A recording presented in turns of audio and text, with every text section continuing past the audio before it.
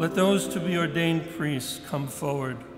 Elizandro Martin Contreras, Jeremy Ryan Hiers, William Charles Gabriel. Father Provincial, do you know if they are worthy? I testify that my brothers Elizandro, Jeremy, and William have been found worthy. There's a question I asked Father Provincial just a moment ago. I said, do you know if they're worthy? And then he read a lot saying they're worthy. But you know, I don't like that question, Father Provincial, because I know I'm not worthy. None of us are worthy. It's His gift to us. We're not worthy. We humbly accept the invitation. We humbly accept this gift that Jesus gives us. He's asking you to share in His only priesthood.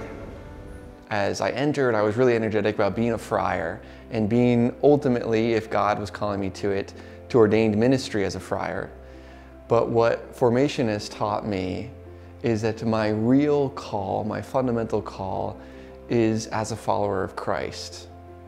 And coming to know who I am in the eyes of Christ, that is beloved, has helped me to see my own brothers that I'm living with as beloved, and able to see those that I'm serving with and ministering with as the people of God as beloved by God too.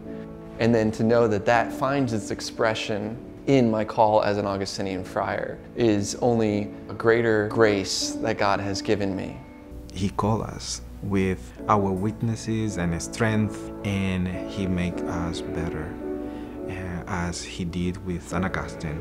And I always put St. Augustine as my role model. He's the one who inspires me.